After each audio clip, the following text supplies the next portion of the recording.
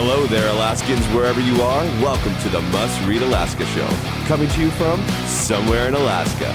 This is the place where we talk about, you guessed it, Alaska, where we keep the mainstream media on their toes and where we are standing up for what's right in a world run by leftists. You can find out more by heading over to mustreadalaska.com and also checking out the Must Read Alaska YouTube channel for some really great content. But first, let's get this party started.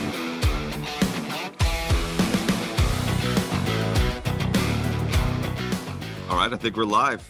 Well, ladies and gentlemen, I am excited to announce the mayor-elect, Mr. Dave Bronson. Dave, you're looking great, man. There's been a lot going on. It's been a long campaign, but you look good, man. How are you doing? I am doing well. A lot of office time, that's for sure. But a lot of Alaskans work harder than I do, I guess. So not a problem. Hey, listen. I know we've talked a lot. First of all, I always have to say thank you. You've been very gracious to Must Read Alaska, and we really appreciate that.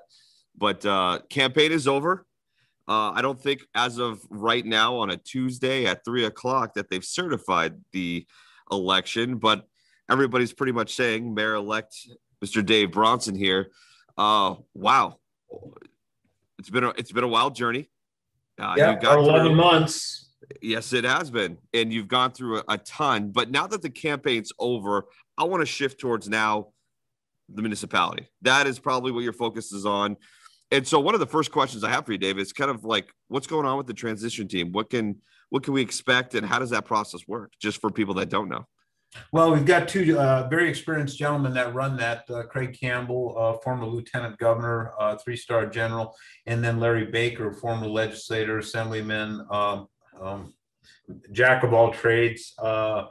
Collectively, I think between the two of them, they probably got 425 years of experience in politics in Alaska. Very wise men who I lean on heavily for all things. And then we've got a lot of other team members that are piling on to form out our committees that are dealing with anywhere from economic development to public safety. 5 major groups that are doing those things, and they're looking for policies and people for going forward into a permanent administration. And because once we get the people in place, we can formulate the policies, and then from there we'll act on those policies and plans. Awesome. That's great. Do you know, has there been any funds kind of left aside for this transition, or are you kind of just, you're just going along right now? How does that process work? Well, for the transition, we're raising our own funds, which we are kind of, back into campaign fundraising mode because according to the budget, there was nothing left for us to transition with. I think there was $27,000 left to the 6 years ago, the Berkowitz team to transition, but there's nothing there. So we'll raise our own funds and pay for our own transition, which is expensive, but it is what it is. It's also the Bronson way. You guys have done that since the beginning of your campaign. So I guess why our not continue? Volunteers will get us through this too. Yeah, absolutely. Absolutely. Well, Dave, can I just ask, like, how are you feeling? It's done. You're in. Is it like, obviously it can't just be a sigh of relief. I'm sure there's plenty more to do, but is now that the campaign's over, are you feeling like this new set of energy? Is it rally time? What are you feeling like? Well, it's just a new phase transition. We've been actually formally at it for a long time, more than a month, building the team leadership, the transition leadership team, and bringing on board experts in all these different fields. We had to presume you don't get into a race assuming you're going to lose. We got into the race assuming we're going to win. That being said, we had to be prepared on after May 11th to hit the ground running.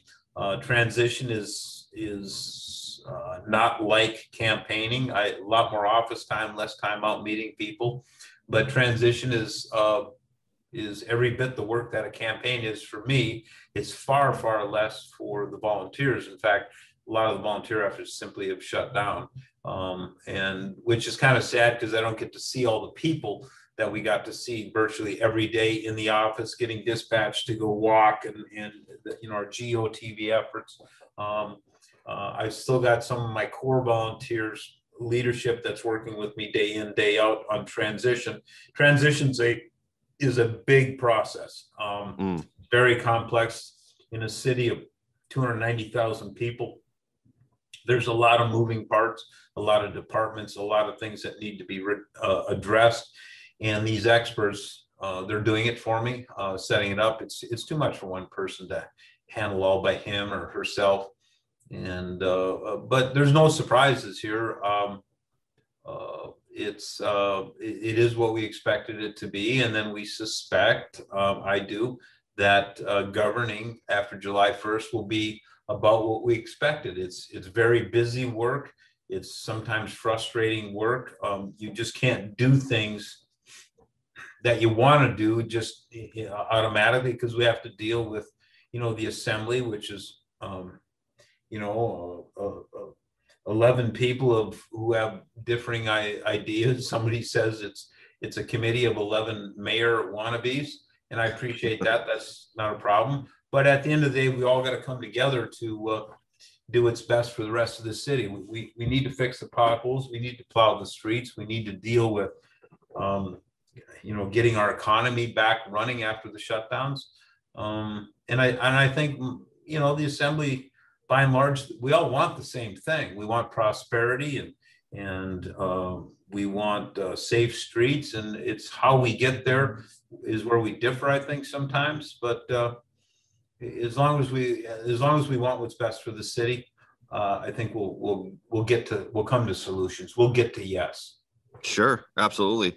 Well, that leads to just another question that I think we're all thinking about is the first 90 days, Dave. I know we've talked about it a little bit. I know we've probably talked about it ad nauseum offline, but what do those first 3 to 6 months look like for you in your administration? Well, nothing's changed on this from the campaign. I was asked that, what do your first 100 days look like? Well, we've got to deal with, the vagrancy issue, the visible homeless issue. We got to keep tackling the overall homeless issue. Those people who are homeless or are about to be homeless that we don't see all the time, and they're not living problematically on our streets. We have to take a real strong look at how we build in this city and how difficult it is. We've got to get government out of the way. There's no latitude here on this one. We have got to build safe homes, but we have to do far less expensively. It takes too long, and our builders are just stymied. In fact, to the point they're voting with their feet. They're going to the valley to do work. And even as a large chunk of our population is migrating to the valley simply to get away from the onerous restrictions in the muni. And we want to reverse that trend. We would love to get to the point we start attracting people back to living in Anchorage. And I think that's best for everyone. I'm going to work very hard for that. And I'm sure you've heard while you're on the campaign trail, that idea of people getting back to work, as you said, or the ability for home buyers, home builders, people wanting to do renovations, to have the ability to do so without feeling like they're got to jump through 9,000 hoops to get a bathroom redone. Yeah. The permitting process is sometimes more expensive, frankly, than the material list or even the labor list on a project. That's nonsensical. We're looking at how they do things in other cities like Charlotte and in other cities, Kansas City, and there's a whole lot of models out there that do it far better than us. In fact, I'm just going to be quite blunt. Few cities do it worse than us, and that may shock some people. But Title 21 has become, in its present form, very restrictive on our business. I'm not talking obviously Title 23, but Title 21, how we use our land. And if I gave some of the examples, everyone would say, well, that's nonsensical. And you don't learn about it till you try to build something. Right. We don't have to all go through this before we make changes. we see what's going on now. We're going to make changes, and they will at times be startling changes. Yeah. Well, hey, that's awesome, because I know for me, it has been a pain at times. And I know for other people, friends of mine as well, that's such a struggle, that whole permitting process and land use. But, well, listen, I know, like I said, I haven't heard anything yet of official certification, but I think everybody knows it's inevitable.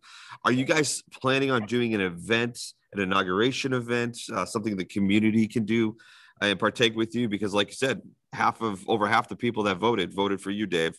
And even the people that didn't, maybe the people that did vote for Forrest want to hear from you and want to, maybe they liked your message, but they just felt like they got to stick with the party line, if you will. But they really loved your message of let's get back and vote. Is there something that you're going to be doing for an inauguration? Yeah, we're going to have on July 1st, there's a series of obligations that you have to do as an incoming mayor. But then there's a series of things that we're going to do. It's going to be quite the festive day. Again, we're raising money for that through various means. Some of it has to be APOC restricted through our campaign going up to June 25th. And then after, there's other groups that are raising money to have festivities. And it's going to be on Park Strip on July 1st, which I believe is a Thursday, as we get ready for the 4th of July on Sunday. And it's going to be kind of a kickoff of the 4th of July weekend. And we just anticipate it's going to be fun, and we'll release those details. We're building them now, and we're 5 weeks away, and it's just going to be fun. That's the theme of it. It's a chance to say thank you to the voters, whether they voted for me or not. We all had to put up with the last 14 or 16 months, and we're back in business. That's the message we're going to try and convey, is that we're back in business as a city, and we're here to enjoy life a little bit and have some fun.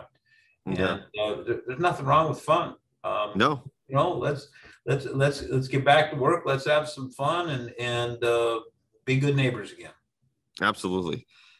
That's awesome. So, listen, when you were in Eagle River and I was there covering that event that you guys had right before the final days, the deadline for voting in that runoff, you had the support of, Mike Dunleavy was there. I know Senator Sullivan showed up. I know Representative Young wanted to be there, but was kind of caught in between two events. Have you heard from, Governor Dunleavy, Don Young, Senator Sullivan, or Senator Markowski? Have you heard from any of them since you're? I hear. I've heard several times from Don Young. He congratulated me several times over the phone. He was in DC, and I had lunch with him here 2 or 3 weeks ago, and he's very supportive. Always, he always has been. Governor Dunleavy is, we text pretty regular, and he gives support and guidance, which I really appreciate, as does Senator Sullivan. He texted this morning. We kind of missed on phone calls yesterday. He was out running on the mall, and I was in a meeting and had the phone on silent. So we finally connected a couple times this morning on text, and he's here to help. He likes the direction that we're going to go in, and he's very supportive. And I'm very much looking forward to working with him and all three of them going forward. In fact, the entire delegation, Senator Bukowski as well. That's awesome. Now, I know that Governor Dunleavy was really pulling for you, and in his speech at Eagle River, he stressed the importance of being able to have a good relationship, not only with the mayor here in Anchorage and the municipality, but also the fact that they can work together closely and not feel like there's any kind of friction and or one-upping, if you will. And I think part of that, I'm going to say my words, not your words, just to be very clear. The Berkowitz administration and maybe at some extent this current acting administration, there always seemed to be this contentious one-upping, or it didn't always feel like people were playing on the same page. And I think this is a big deal. Do you get the sense from Governor Dunleavy that he's really excited to be partnering with you, obviously with Alaska's biggest city? Well, and I'll be honest with you, I'm not looking back to what their what Mayor Berkowitz's and Governor Dunleavy's relationship was. All I know is, if it was a Democrat governor, I'd be just tickled pink to work with him or her as well. And I know I consider Mike Dunleavy a friend. And I do look forward to working with him because he's the governor of my state. And and remember, about 40% of the city or state of Alaska lives in Anchorage. So he's got a huge constituency here. And he wants to serve his citizens as well do I. I know the campaign is over. I'm done with the campaign. I don't particularly like campaigning. I love the people. That was the gift that I got out of it. But the campaigning and the vitriol, I don't like that. That's not my nature. I'm a problem solver, and I don't like the public part of it. I don't like the celebrity that comes with it. I just like to be, I'm the guy that wants to be in the back room solving problems. Fortunately or unfortunately, in our form of government, you have to run for office to solve the problems. So here I am. Yeah. Well, Dave, I think that was probably one of the endearing qualities that you had on the campaign trail that I heard from many of the people I talked to who either were interested in voting for you or who did vote for you, was that you weren't looking for celebrity or that. You just seemed like a guy that saw a problem, wanted to solve it. And it's, for lack of a better term, I guess, for the people, by the people, trying to help the people, if you will. Well, I have one more question. I know you're busy. So this last one's actually one that I'm sure we're going to spend a little bit of time on, but everybody wants to know, now that you're the certification is just right around the corner, how are you going to be able to work with a mostly left-leaning assembly? Particularly one individual on that assembly who you campaigned against in the runoff here. So just kind of, and maybe it's just, hey, you touched on a little bit. We all want the same thing. We have different ways of approaching it.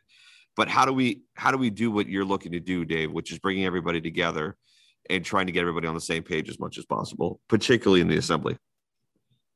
Well, again, throughout the campaign, I was actually asked that many times on debate formats, and I intend on work. I'm going to probably agree with them on 80% of the things that we got to do. And again, not to be redundant, but we all got to dodge the same potholes. We all have to plow snow, and we're gonna work together to do those things. And then the 20% or so that we disagree on, that'll be contentious, but I think it'll be polite. But at the end of the day, it's what matters is that we're effective doing the work that we're all called to do.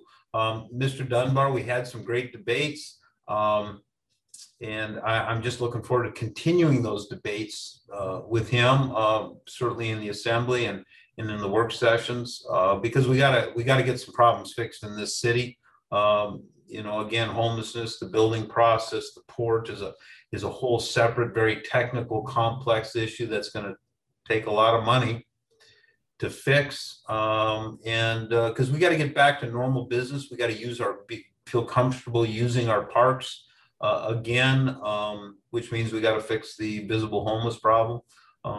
We want to get back to summertime and baseball down at Mulcahy, and those are the things we want to do, and then heading out to go fishing or just fishing at Ship Creek. Kings are almost here, and I just I don't know if it's a Norman Rockwell thing I have about my city, but that's what I want. That's what I want to get back to. Where the restaurants are full. We went down to Tent City the other night. It was full. It was great conversations with the folks that were there. Got to meet, lucky enough to meet the executive chef there, and that's what I like doing. Going to Simon Seifert's and eating there in front of the window, looking out over the inlet. That's what's normal for me. We all got our definition of normal. Some it's just bike trails and climbing the mountains, which I do too. But I've just got a vision of what I want to get back to. Yeah. Well, Dave, let me just end on this, a fun personal note. What are some of your favorite memories of summertime here in Alaska? Well, flying across the inlet and maybe landing on a beach, having a picnic, or I kind of spend time when the water's down and sit in the river, landing on sandbars, and we do long range shooting, or I've been going over, and for some Korean friends of mine that love them, I've been dip netting for hooligan for them. I bring them back because the church, they really like it, for making their fish sauce. I love doing it. They think it's a burden on me. No, it's something I've been doing for a few years. I love doing it, and it just getting out, and in the city itself, the bike trails are kind of the big thing for me. The bike trails and flat top, that's summertime for me. And putting on the helmet and getting on the bike and cranking some tunes and just hitting the bike on the fat tire bike. Absolutely. I don't think anybody would have any problem, no matter what party or political background you have, with that at all. Well, Dave, I want to thank you so much again. It's been incredible. As we talk right now, I don't even know if this is correct. It may be. Is it 72 degrees outside right now? Well, I've been in the office since 6:30 this morning, 7:30 this morning, and the sun just goes around in a circle, and I'm just looking at the mountains over at the Alaska range, Mount Spur and Iliamna and Redoubt, and I'm going, man, it's time to go. Maybe get ready to go fishing at the rivers over there. Absolutely. Maybe not so much anymore. Well, it is 72 out there. I just confirmed that. So it's sunny, man. There's just scattered clouds, but it is beautiful out there. So, Dave, your Norman Rockwell idea, which I resonate with, Old Americana, I really do love that, and I love your vision for Anchorage. And again, I can't express enough my gratitude for taking the time. I know you're busy, but Dave, thank you so much. I look forward to hearing from you, to seeing what your administration is going to do, and again, talking to you maybe at some point somewhere down the road. But enjoy the summer, Dave, as much as you can. Too. All right, take care. Thank you. I'm looking forward. Thanks, Scott. Really appreciate it. Take care. Yep. Well, I want to thank Dave Bronson for joining with me again, mayor-elect here in Anchorage. It was a campaign that he worked really hard at. He had an incredible team, incredible volunteers, incredible staff that he had. And now he's in the transition process. And again, it's a process. It's one of those things in politics we don't know a lot about if you're not into politics, but no, there is a transition process. There's a way to, when you're shifting people out from a previous administration to shift people into a current administration, or the upcoming one, to be more precise. It's there. But guys, thank you so much. Listen, Must Read Alaska supporters, listeners, and readers, you guys have been incredible. It's summertime, but the politics here in Alaska do not stop. There's so much more to talk about.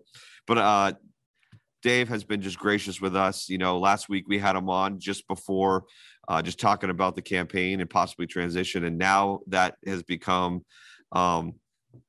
it has become a reality for him. And listen, you did what I asked you to do. You voted, and there was a lot of people. I think they had a record number of voting this year. So regardless of who you voted for, I'm just glad that people got out and voted. And I think that is imperative.